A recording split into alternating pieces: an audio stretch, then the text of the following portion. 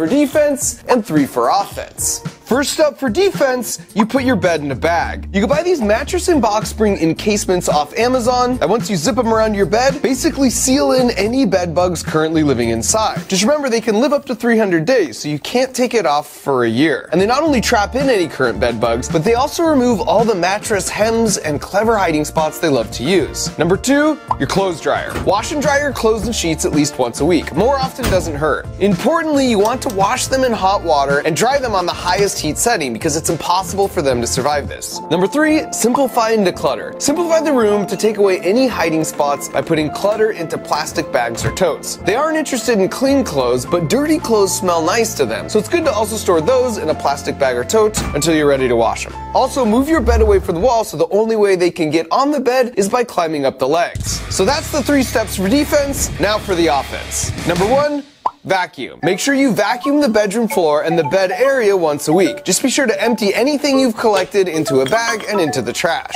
At number 2, we've got diatomaceous earth, which, as you recall, was the superstar from our tests. You should definitely apply this around the bed, but it's especially useful in penetrating the cracks and crevices close to the bed, including around and behind power outlets. The key is applying just a light dusting like this. If you leave it in clumps, it will actually backfire and not be as effective because they'll just navigate around it. And finally, at number 3, we've got steam. A simple clothes steamer like this will do the job. And I think it's great that with all the years and money spent on creating all these synthetic pesticides, the 2 most effective methods for killing bed bugs are just crushed up rocks and really hot water, which are by far the 2 most simple and natural. Use the steamer all around your bed once a week, but if you find something you want to treat you can't steam or put in the dryer, you can put it in a bag and then put it in the freezer for 3 days, and that will also kill them. Professor Wan said if you have a small infestation and you just notice them, then using these 3 defensive and offensive steps will totally take care of the problem without needing to spend money on an exterminator. However, if you've got a lot of bed bugs and you've had them for a long time, then getting professional help is probably a good idea.